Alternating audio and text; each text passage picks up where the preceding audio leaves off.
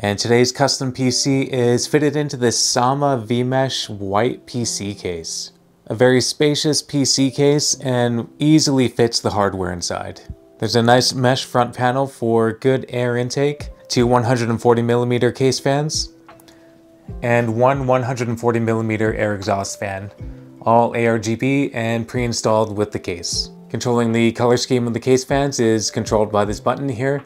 Beside the USB 3, microphone and headphone jacks, and a USB Type-C. The USB-C port is not in use because the motherboard does not support it, unfortunately. Releasing the side panel is as easy as prying it off. It's a toolless design with these little metal nubs on the side of the panel. Underneath the cables, there's a little fan hub that also controls the ARGB case fans. One nice thing about that hub is that there is a PWM control that extends to the motherboard, so you can still control the case fan speeds using the system BIOS. That's really great. And the front panel is also a toolless design. You just have to pry hard enough. And I'm going to use two hands here so I don't break the glass. And here's a nice clean look at the inside. Underneath this Thermalright Assassin Spirit V2 CPU cooler, there's a Ryzen 7 3800X CPU with 8 cores and 16 threads. Beside that is 32GB of Timetec Pinnacle Konduit DDR4 3600MHz RAM. Over here we have an EVGA XC3 RTX 3070 graphics card with 8GB of GDDR6 memory.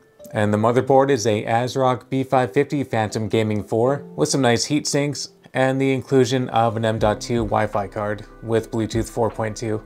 In particular, that's the Intel dual-band wireless AC 3168 with some fairly moderate specs. It's not the best, but not the worst, and it'll get you by in a pinch if that's all you have. But maybe upgrading to something that supports Wi-Fi 6 would be better. And I meant to mention this before, but this version of the EVGA card does come with a little boost in clock speeds. Underneath the graphics card in the M.2 NVMe port is a Timetec MS10 1TB NVMe solid-state drive running at speeds of PCIe 3x4, and we currently have Windows 11 Pro installed on it.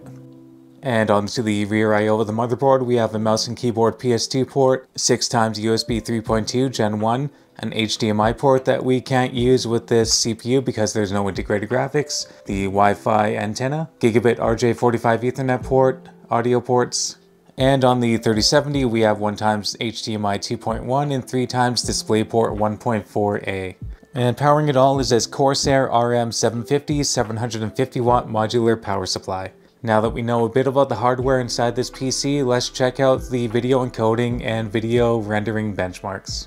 So to make things a little bit more interesting, I decided to measure this against a 3700X and an RTX 3070 with a difference of 16GB of RAM. With a DaVinci Resolve 19 video render, using 11 minutes of raw 1080p footage, the 3800X came out on top by a difference of 12 seconds. And moving on to the Handbrake 1.9.0 CPU encoding time with 11 minutes of 1080p gaming footage under the Creator 1080p 60 preset. The 3800X encoding time is 11 seconds faster than the 3700X. Testing the two GPUs against each other, the EVGA version of the 3070 came out 1 second faster than the Zotac version. The Zotac version of the 3070 also has a boost in clock speeds at 1740 MHz. But the EVGA version beats it out by 1770 MHz, just a little bit faster, so I suppose that's where the 1 second difference comes into play. I think that over time, and maybe with longer projects,